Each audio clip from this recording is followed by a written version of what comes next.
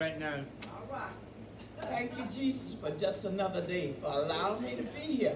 Amen. And to allow me to see Bishop Amber doing well today. Thank you, Lord. But we give God the praise, the honor, and glory. Because Yes, I enjoyed myself today. Thank you, Lord. Because it's even helping me to do my sermon on the 5th Sunday this month.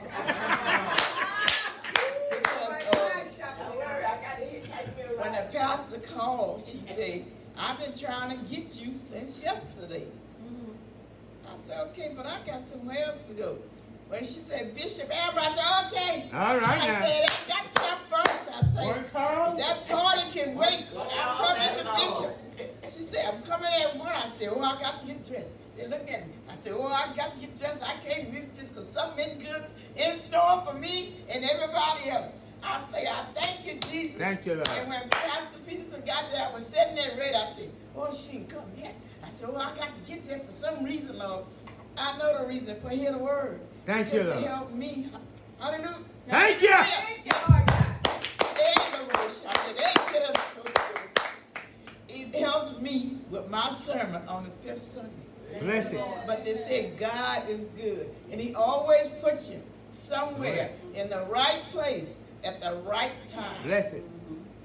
Because when I went to a doctor Friday, they told me I had to stay in the house. I said, I'm not staying in no house. I got church. I said, God got to come first. I don't care how I feel. Come on now. So she said, Miss Peterson, what am I going to do with you? I said, you can't do nothing with me. I said, all I can do something with me is God. Amen. I said, nah, he said we can come here, but we got to put him first before we Yes, go anywhere. yes. And she said, she just shook her head and said, I just don't know what I'm going to do. And I keep telling her, God got it. You can tell me this, but I have to go to God first before I go anywhere. I have to do what he said, do like she said. Because he told me I had something to do when I go back home. I said, Lord, I'm going to call Pastor Peterson. I got to call Pastor Peterson. I could never get that phone to call her today. I couldn't get the phone to call her yesterday. Then she called me.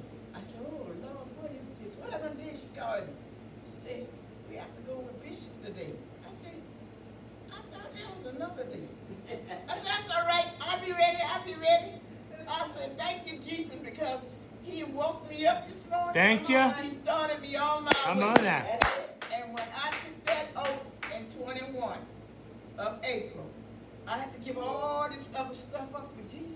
Yes. And yesterday, it was Thursday, I got up at 6 o'clock in the morning. That's not me. I'm not a morning person. I got up at 6 o'clock. The Lord said, now you start praying. He said, you go from room to room, and you pray. And you pray. He said, but what I want you to do is anoint everything. Yes. Until God started praying, he said. So I got in there. He said, I'm going to show you the first room to go to, my oldest son. I got there, he said, I don't want you to pray this way. I want you to kneel down at the foot of their bed. Yes. I said, why I got to kneel at the foot? He said, now you go to this room, do the same thing.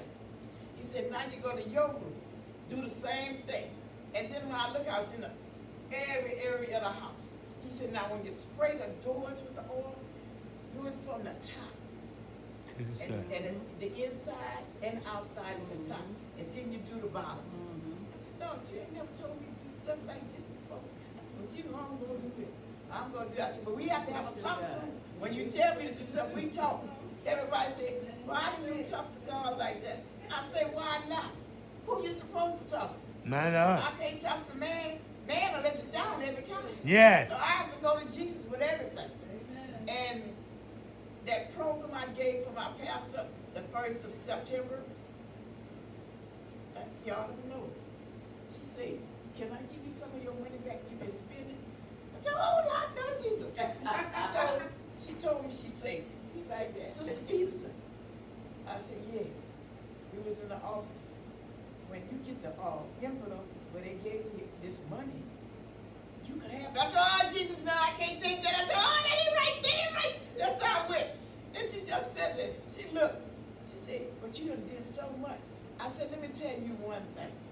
Whatever I do, God already prepared it for me. Come on now. I don't have to spend my money, and I got 6 times much as I spent Come on now. Come on now.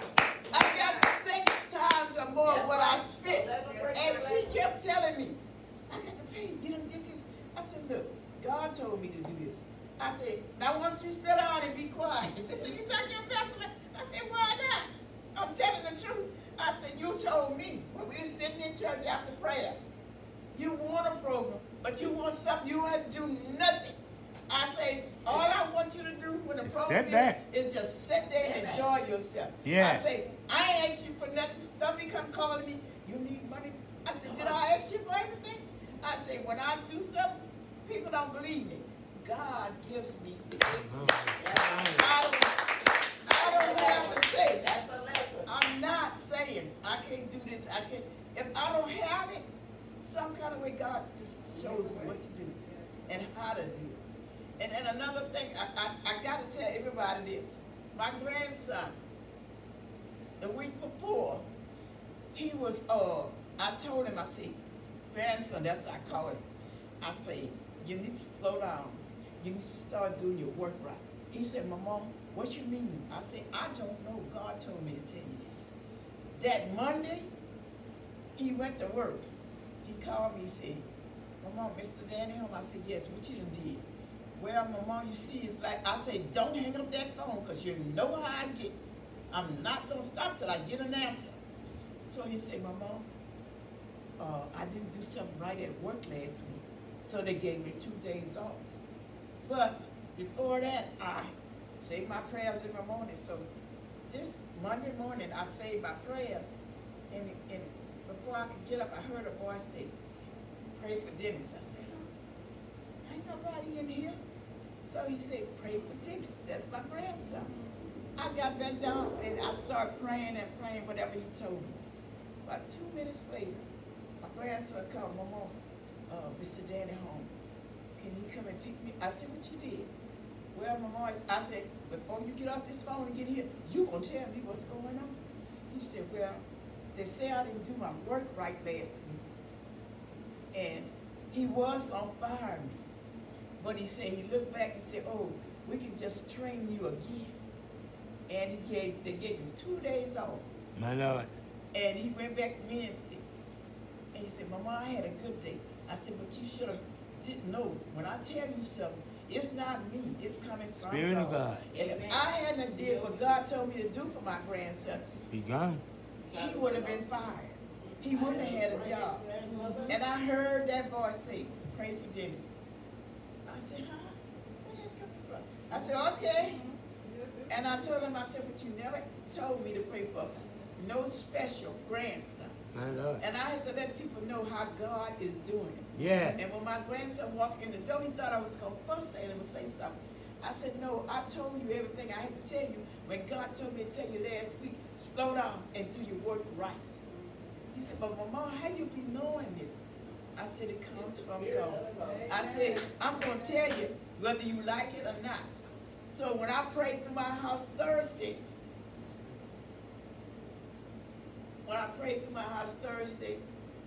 I said something different is about to happen. And that's what it was. And I've been receiving so many blessings from God. Amen. And I tell people it's not mine in the first place. It belongs to God. Amen. And I just give all y'all the praise, the honor, and the glory. And may blessings and healings just fall upon you constantly. And that God will direct your path the way he wants you to go. In Jesus' name I pray. Amen. Thank you. Hold up. Before you go, I got a question. Oh, Lord. Well, I done did. How did you derive such faith in God? By praying, fasting, and asking him questions. Even before you were saved? Before I was saved. No, I asked when he saved, before I was saved, no. But after I got saved, then I knew who Jesus was. And I started praying and asking him to forgive me for all the stuff I did because I was just on milk and honey then, put it like that. And when I got out of the milk and the honey part, I was so surprised and so, well, I don't know, I just really can't explain it because I had the Holy Spirit, even I didn't know, and I asked my pastor what was going on. Because I would go to church and sit down, and my whole body would start shaking and moving, and I would take my hand and try to stop it. And so I had to ask her what was wrong. And when she told me, then I knew what it was. And then I started saying, thank you, Jesus. And then I started speaking in tongues, and God just took over. Sometimes when I speak in tongues, he'll let me know, and then sometimes he won't, and sometimes I can speak in tongues now, and I have the answer. Amen. Thank you. Amen. Anybody have a question for me? Okay, you say you talk to God, does he answer you? Yes, he does.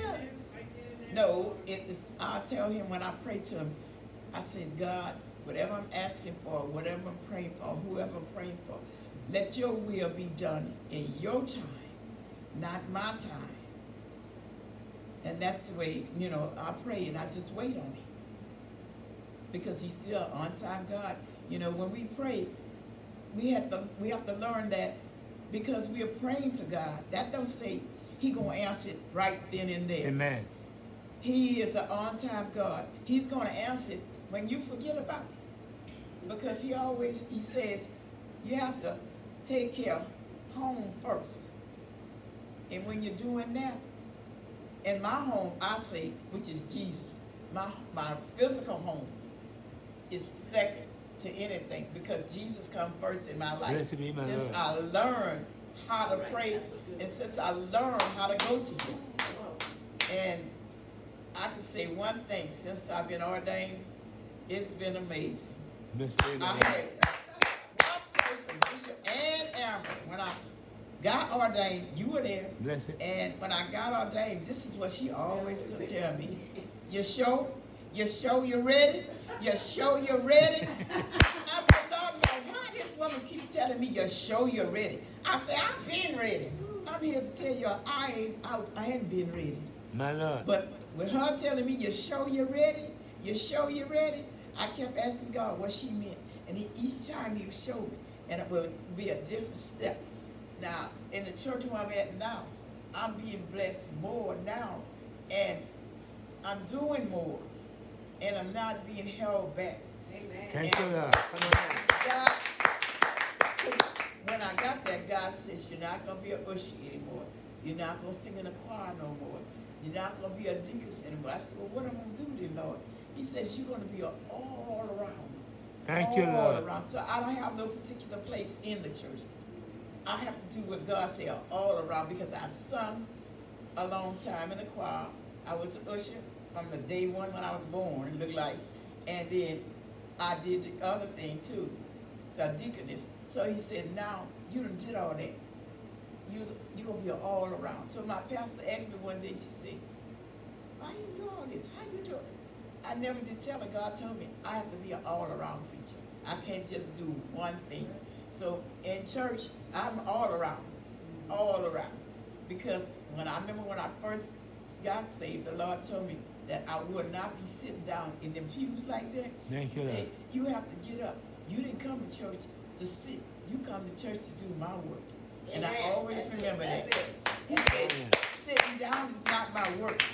And that's why he told me I have to be all around. And I thank God for it. I thank God for Bishop, because she taught me a lot, because some things she say, I never said anything, but she'd tell me something I had asked God about. And with Pastor Sharon, I just sit and watch when I got in the church, or what's going on, what's going on.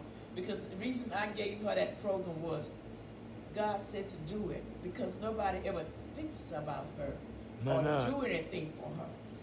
And when I did it with a clean heart, because Thank you, Lord. I was just so happy. I was excited the whole week. I couldn't eat right. I couldn't do all I was doing, going through the house, singing and dancing, because God had gave me something to do for her, because I watch her. Just like I said, I sit and I watch and take notice. I don't see nobody coming to help her. Ask her if she needs this, she needs that, you know. And God was just telling me what to do and how to do it. So she asked me, how do you know all this? How do you know this? How did you know I knew this? How did you know my grandkids this? I didn't say this or that.